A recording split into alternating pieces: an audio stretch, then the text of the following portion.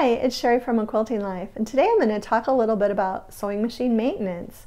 This is actually a question I get asked rather frequently via email, and I even just had a friend ask me the other day if I would film a video on this, and I said sure, that's a great idea for a topic. So I'm just going to go over kind of what I do with my machine, how I remember to do it, and even the little tools that I use to keep my machine running in top notch. I do take it in yearly to get it cleaned.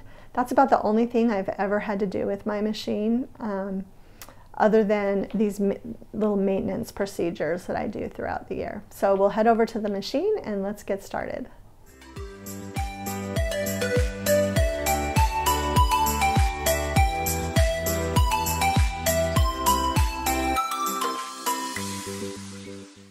Okay, so I'm just going to show you what I do on a regular basis to keep my machine running smoothly. And first of all, I'm going to tell you how I know when it's time to do it. I keep this bobbin with all of my pre-filled bobbins, and these are kind of like the darker colors that I use most frequently. But this section right here are my off-white and lighter bobbins. And so I know when I get 5 that are empty that it's time to do my machine. So I do it every 5 bobbins. So I can tell that, and I should have actually done it. I put another one in there the other day because I knew I was going to film this video. So I actually should have done this a couple days ago. But when I have the 5 bobbins that are empty, I know that it's time to take care of my machine and give her her little service. So what I do first is take off the plate and remove my bobbin. And then I just use the little screwdriver to take the plate off. And you know, this is how most of the Genomes work. If you have a different machine, then of course your bobbin access might be in the front or somewhere else. But so what you'll want to do is take off the plate so that you can get to your bobbin. Okay, so then you're going to pull the plate off, and you're going to notice that you see some dust there. You can see all the lint inside. And then what you're going to do is pull out the bobbin case, and you're going to see lint on it as well. But you're going to see a lot of lint inside the case. And so I'm going to show you what I use to get that lint out. So I have this little tool that I use to get the lint out. I've also used a Q-tip in the past, but I feel like the fibers from the Q-tip might actually get in there. And so I will try to link these. I bought them from United Notions, Moda. So I'll try to find a source to link these little tubes. They're bendable, so you can get them in there, and they have a little tip. And so I just take that tip, and you can tell I've been sewing a lot lately, so this is more lint than I normally pull out. And I just kind of go through and pull out all the lint, but then I also get in all of these surrounding areas and pull as much of the lint out as I can. And back in here, you know, sometimes it comes out in big pieces. So, and like I mentioned, I did go a little bit longer than normal because I knew I was going to film this video. So it's not usually this bad. And there's a few places I want to show you that you want to be sure and get. And that's to run right down in the feed dogs. Make sure there's no lint in there. Sometimes it's just a little bit, but if you let it go for a while, it can really build up. And I just kind of, you know, keep messing with it, getting everything I can with my little tool. Then I also have this little kit I got from Fat Quarter Shop. It's a brush and cloth set, and it has 2 brushes and a microfiber cloth. And I'll have to look and see if these are still available as well too. But I like this brush because it has the long, you know, little hairs that you can get down even further down into your machine. And I'll just kind of go through, get everything I can. With this one, I feel like it reaches a little bit more and just grabs on. Once I've gotten everything out that I think I can, this other little brush here, you can kind of dust. And I will actually dust this with this other brush.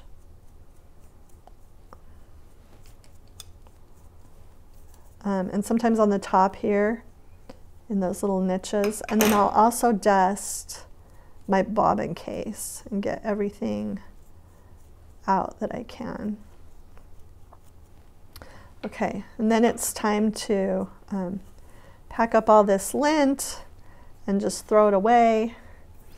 The next thing I do is I'm going to put just 1 drop of oil down in the very bottom here. And I got this from my sewing machine repair guy, and I like it because it has a spout that comes out. And then I also got this that I take when I travel, and it's called Tooltron, and it actually says it's good for fishing and automotive and everything, but I do take this when I travel because it's a nice little size to take. So anyway, I'm just going to put 1 drop of oil. There, I actually got 2 drops in there, but that's okay. I close this back up. I keep it in the plastic bag so I don't get oil on anything. Okay, so I'm actually going to just take a piece of cotton fabric and kind of dab that because I did get like 2 drops in there, and I usually just put 1. So that's taken care of. I'm going to put everything back in now. First the bobbin case, and then the plate, which I have turned the wrong way. So make sure you turn that the right way. Put those screws in. I see a little place right here that I missed. Okay, something else that you want to do at this time, and it makes it so easy to remember, with the 5 bobbins when they're empty, it just makes it a perfect time to also change your needle. Some people tell me, oh, I never change my needle unless it breaks. I have a friend who is really, really good about it. She changes her needle when she starts every new project. I don't always remember to do that, but because of her example, I've actually been a lot better at changing my needle when I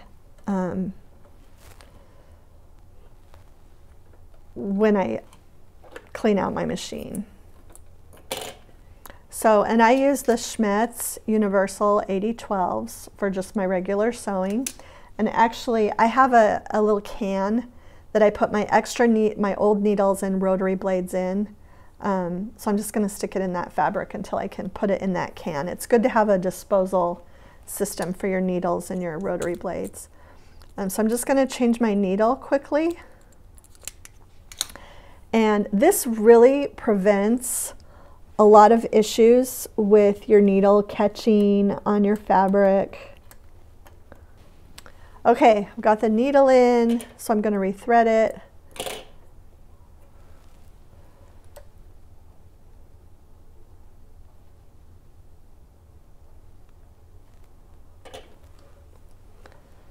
Put the bobbin back in.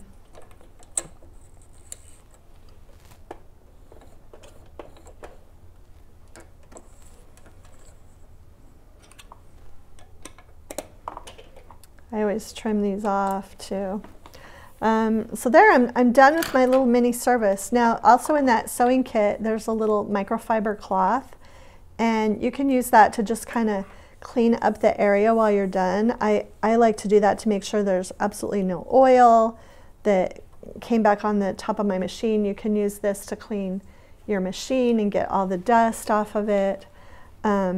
So again, I really do like this little kit, and it travels easily. That's kind of what I do. Every time I get the 5 bobbins empty, I just give my machine her little mini service. I hope you enjoyed this video on the tips and tricks for keeping your machine in top shape in between your yearly cleanings.